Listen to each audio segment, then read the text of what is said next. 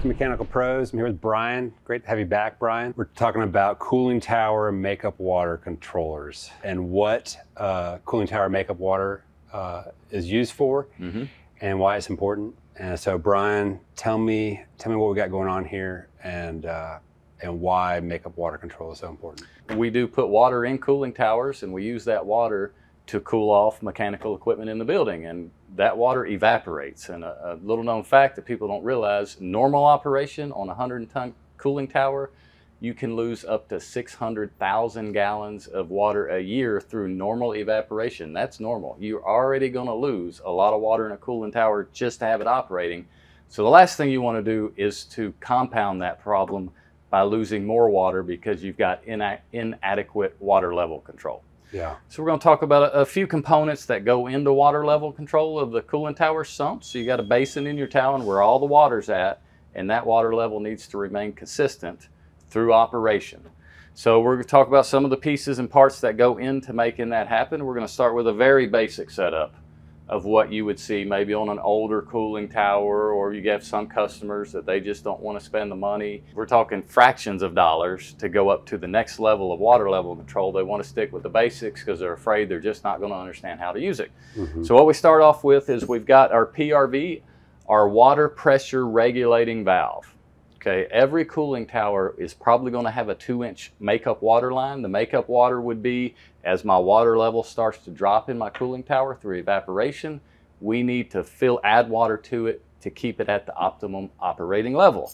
This PRV is going to regulate how much pressure of water goes out to my cooling tower on my makeup water line, which will be connected to a few different style devices. So pressure regulating valve is the first step. That's going to set how much water pressure we're getting to our devices. And Brian, that's really important because we've seen cooling towers very important all over town. It could depend on what city, what your local water municipal is providing, but it could be water pressure all over the range. Absolutely. So from the really high to the really low. That's a good point. Yeah. At my home where I live, I'm sort of at the end of the line. My water pressure is really high at my house, so I had to adjust my regulator so I was blowing out faucets. Same thing you'd have at your house, you've got in a commercial application. Very important is the tag on here tells you the adjustment range of this water pressure regulator. This particular one will do between 25 psi to 70 psi. The reason that's so important is this makeup water valve. Everybody probably recognizes this plunger style. If you've opened the top of your toilet, you've seen something just like this. Same exact principle. Here's my makeup water line coming in here. Here's my float. As that water level drops, that goes down. It opens this valve, and whatever pressure is coming from this pressure regulator is now coming out of this valve. So all great, very straightforward, simple to set, simple to adjust. Problem is, this will only handle 45 psi water pressure. If this is above that, this is going to leak by. You're never going to know it until you get your water bill. This float may be up, doesn't need water, but because my water pressure is too high, it's bypassing this. It's too much force, and it can't stay closed, so it just continues to leak water. And if you don't have any way to know that you're losing water, when you get your water bill, you'll know it. But other than that, you're just going to sit there and waste a lot of water. And that's a great point, Brian. Yep. And we hear it all the time. So part of like quarterly, annual maintenance would be to check this. We call it the toilet plunger float valve because that's what it looks like.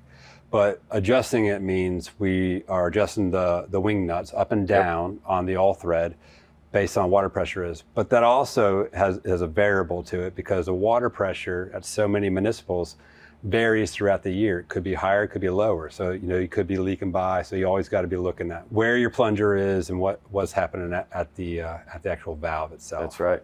And when you leave here and you go to here, if there's not a water pressure gauge, good luck, you're not going to know what that is. So hopefully someone has done a good job on the install and there's some kind of a water pressure gauge report for you to install it. Worst case, close this, take this off, put your gauge on this point, and then turn that back on and set it. Count your number of turns to close it and go back. A lot of work just doing this simple style mechanical. A lot goes into it. Another big issue with these guys over years, this is a plastic float, and like anything else, it's not going to last forever. If they crack and they fill up with water, well then your valve always thinks the tower is empty and it's going to be full flow blasting water into that tower.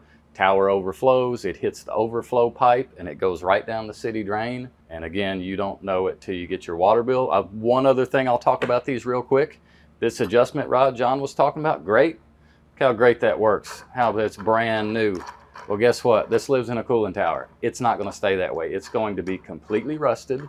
You will not be able to adjust it by hand. You're going to have to soak it down with WD or Pro Oil and spend a lot of time and be careful you don't break anything. So you'll come up to these, you'll see a lot of guys can't do that. So guess what? They just start bending on this rod. If you walk up on an old one, be ready to know that it's probably not working properly. If you walk up on it, the floats up and it's blowing by, this is either failed or your pressure set too high. Great points, Brian. And even, so this is plastic, which you mentioned. There's also insulated. They use a foam insulator. They inject foam inside of these things, but they cover these holes with a little bit of black silicone on it. And sometimes year after year, you get a little hole in there and these things can soak full of water. And then when it soaks full of water, it becomes heavy and then it'll do the exact opposite. It'll be weighted down, then you won't be filling up your basin like you should be, the way it was originally set. This is the cheapest way to maintain water level control in a cooling tower. We've had clients that, we had one client, they lost $40,000 worth of water that was going over their cooling tower and then down their roof drain because they had a cheap float on here. You can just spend a little bit more money and get something that's more reliable, that has more fail-safes than this, and we highly recommend other options. Yeah, like John said, cheaper out, but one mistake can cost you exponentially more than just the added cost of putting in a solenoid water level controller. Yeah, we hear so many times, well, my guys on staff, they're not that technical, and this is so easy. It is and it isn't. It can cause a lot of problems. We talked about this simple one. Everybody seems to like it, but it's not the greatest by far. So now we're going to talk about the other methods we call electronic water level controls. First one we'll mention is the hvac level controller. This is a 3-probe. As you can see, it's got 3 probes. What these 3 probes do is that one is a reference probe to kind of let us know where the low water level is. If it gets down below this probe, we're going to get an alarm out, if they set it up that way, that says, hey, my tower's out of water, something's going on. If it gets to this level, it's just going to turn on an electronic solenoid valve that is in the makeup water line. So it'll send a contact closure, which will then energize a solenoid valve through the control panel and open a water valve and let water flow through this until we get up to this 3rd point, and that's where it knows to shut off. When the water reaches this level, it's at the high mark. If it's on the middle level, it says I need water, start filling up. If it ever gets down to here, the tower is almost out of water, and for some reason we are not making up water in that cooling tower, and you can set that up to send alarms. So that's all great and good. The big issue we run into with this style is it has to be mounted external to the cooling tower. So if it didn't come shipped that way with this guy, there's a lot of field modifications that go into installing this. You have to penetrate the basin of your tower. This has to be mounted outside the tower in a standpipe similar to this, which then has 2 water connections that are piped into the basin of the tower. So not only do you have water leaks, make sure you have somebody who really knows what they're doing. A lot of these towers are stainless. It's tricky. You want to make sure you do it right. But then not only that, now this has a column of water in it that sits outside of the cooling tower. The cooling tower had a basin heater in it that keeps that water warm inside the tower. This is not going to be protected. So not only do you have your regular installation you have to do mounting this outside the tower, now you have to go find another 120 volt power circuit, and you have to run heat trace and wrap this in heat trace to keep it from freezing in the winter. If you don't do that, spend all that money on this device, works great all year, winter comes, and now it's done because it froze and busted. So it's going to be the first thing that freezes if you don't heat trace it. Absolutely. Yep. Great. A lot of new towers will come set up this. You can put this on any tower, any brand tower. Works good. hvac is a solid control device. It's the installation after the fact is what we see the issues with. So Brian, tell me, so we have this water level controller and it's giving a signal. So how is it actually controlling the water itself? Yep. Talk about the valving. So there will be a control panel this is wired back to. Then out of that control panel, if it says, hey, I need makeup water, the control panel will then send 24 volts or 120, depending on whatever your solenoid you've got in your makeup water line voltage is, usually 24.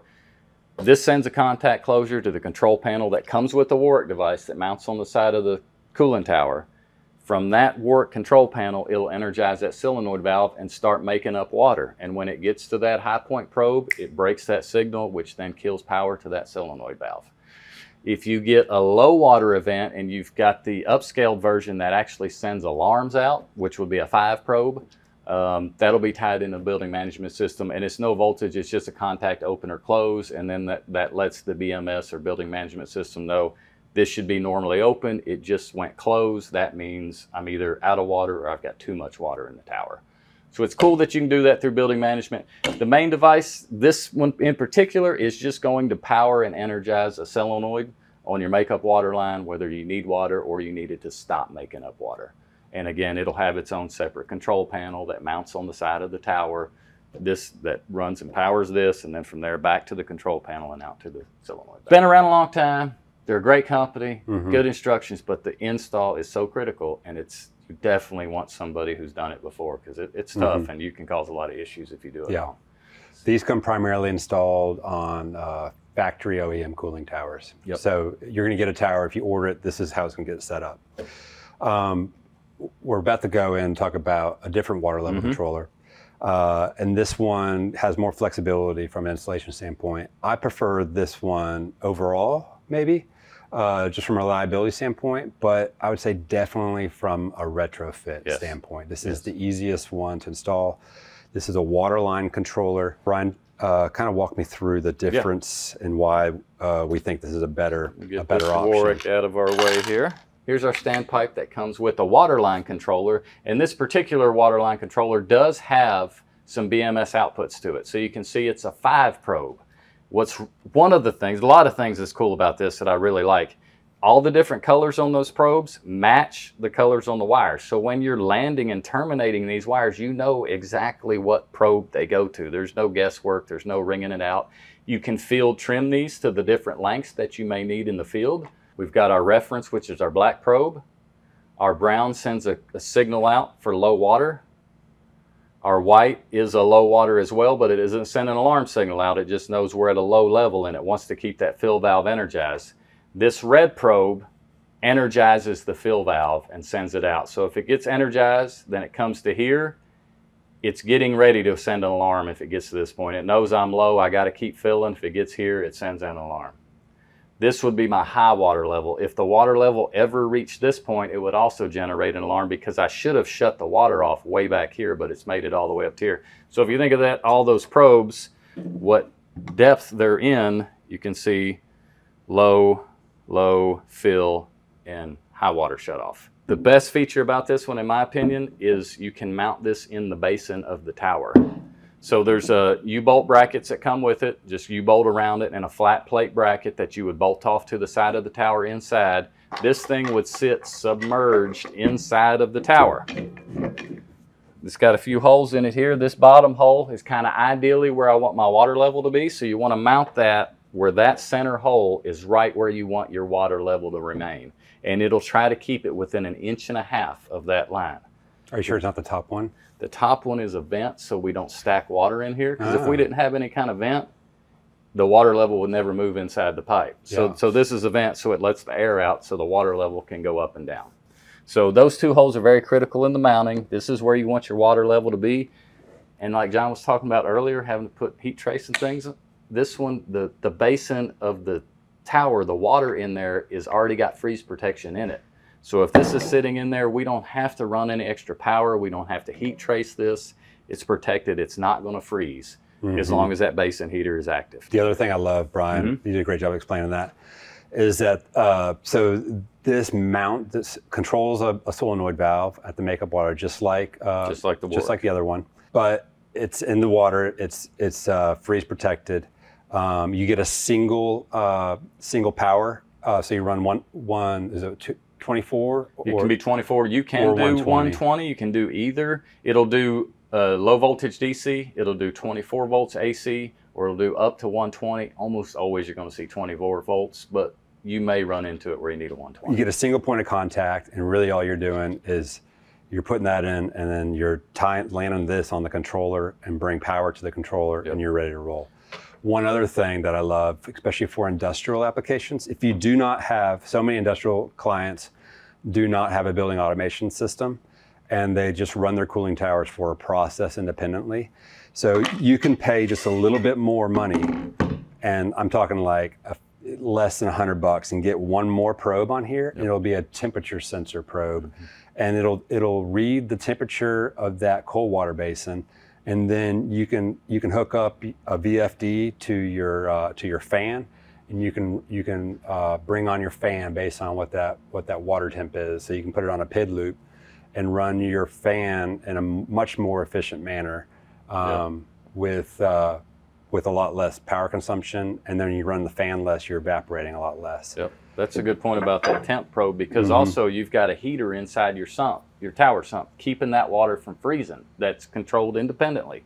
That heater fails, you're not going to know it, but if you've got that temp probe, they'll know, and they can set up trending and alarms.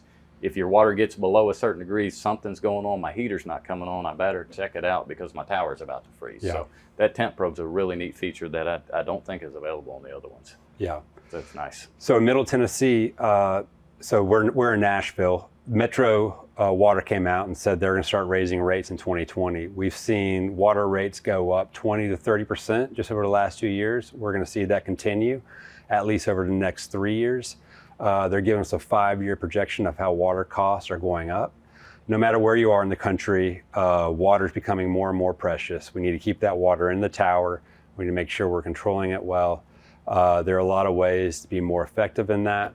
One of the ways that you can control your cost immediately is if you don't have a PRV, or if you ever do put one, I just highly recommend you put a water meter in that loop too, so you can read how much water you're actually using that's being evaporated, and you need to make sure you're talking to your local utility that you're not getting charged a sewer fee for all that water evaporating. A 100-ton tower is evaporating somewhere between 500 and 600,000 gallons a year, and I'd say the average tower is larger than that, so you could be easily evaporating 1 million, 2 million gallons of water every year. And if you're not getting credited that sewer fee, you're paying probably twice as much as you should be. And regardless, water is becoming more and more precious. So really good stuff to know, That's Brian. a great point, yeah. Yeah. Anything else we need to talk about? Just maintenance like any other device. Less maintenance on these guys, but it is something you need to test and make sure it works every time. The mechanical floats. Probably just pulling this out. Pull it out, take a look at it. Scotch-Brite on the make sure it's end not of the probes. slimed up and skinned Make sure you don't get some calcium deposits or scale on it whatsoever. Yeah, and the neat thing is, you get this as a kit, and then you realize, like John was saying, maybe my tower's very small and my sump's not this deep. Well, you can trim that. You can trim these probes. It all comes in the IOM with the device on how to do that. Again, when you wire this back to your main control device, it's so nice that they're color-coded, because the points you landed on will also be color-coded, so it's really hard to screw that up. And the control module itself has replaceable relays and devices in it. If something fails, you don't have to replace the whole. You can order individual parts, so save a lot of cost if you ever had an issue down the road, because relays and things over time are just naturally going to fail. 10, 15 years, something goes out, and you don't have to replace that whole box. Very common parts that you can pick up. Brian, great to be back with you. Yeah, it's good to be back. And thanks for joining us. Hit that like, hit that subscribe, and check us back out on Mechanical Pros.